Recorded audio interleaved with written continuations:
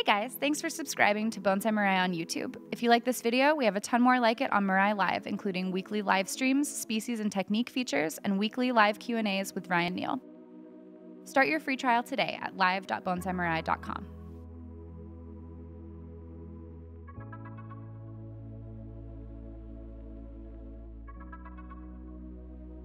The act of creating deadwood and appreciating deadwood is such a pivotal component to bonsai, but once we have deadwood, we have to understand, how do we maintain deadwood? How do we handle it? When do we clean it?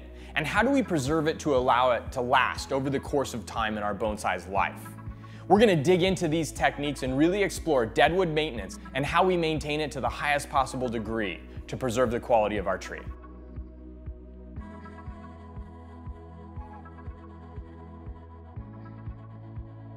Now, the first step in deadwood maintenance and preservation is periodically washing the deadwood to remove algae, to remove moss, and to remove impurities that are causing the deadwood to abnormally and rapidly decompose. Deadwood doesn't naturally deteriorate on its own. It has to have elemental factors contributing, and when we think about bonsai cultivation, this is particularly challenging.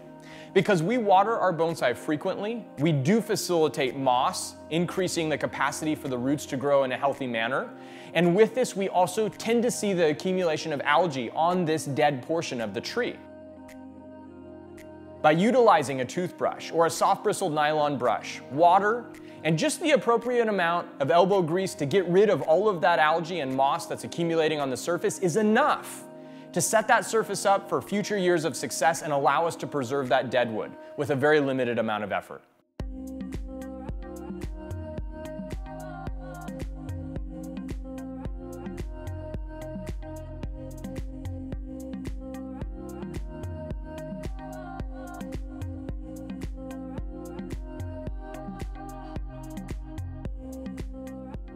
Washing on an annual basis to get rid of algae, moss, and other impurities is a fundamental part of maintaining our deadwood and preserving it for the future.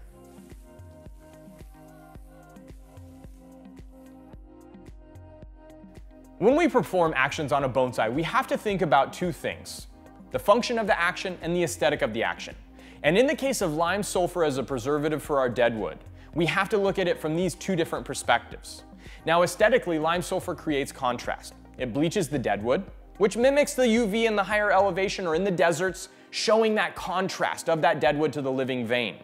But functionally, lime sulfur creates an inhospitable environment on the surface of that deadwood with a very high alkaline pH that prevents algae and moss from growing and preserves that deadwood over the course of time. Now, one of the tricks with lime sulfur is, how do we apply lime sulfur to get an even color, to get it to turn a uniform white, and to show the best aesthetic that contrasts with that living vein? And this is where we have to be very technically sound. After the washing process, our deadwood has a lot of water penetration and permeation in the tissue, and this is the perfect time to be applying lime sulfur. Lime sulfur must combine with water to oxidize, off-gas the sulfur, and leave behind the alkaline deposit that creates that beautiful white coloration. It's when the deadwood is thoroughly saturated, has been very carefully washed, that we want to be evenly applying lime sulfur and making sure that it has contact with the water to go through its process of giving us our most brilliant application and aesthetic.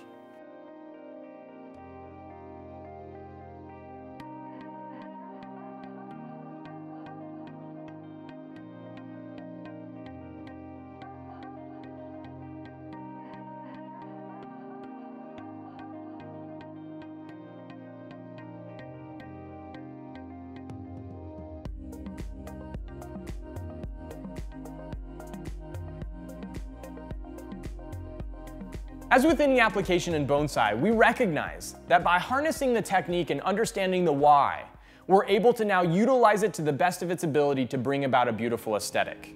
Deadwood maintenance and preservation is a fundamental component of harnessing that age and continuing to allow it to contribute to your tree over time. Visit live.bonsaimirai.com, start your 1-week free trial to learn more about deadwood, more about preservation, but also to expand your bonsai skills and unlock the potential of what you can truly create inside of this wonderful medium and art form. We look forward to seeing you on the live stream and look forward to contributing to your bonsai journey. Thank you.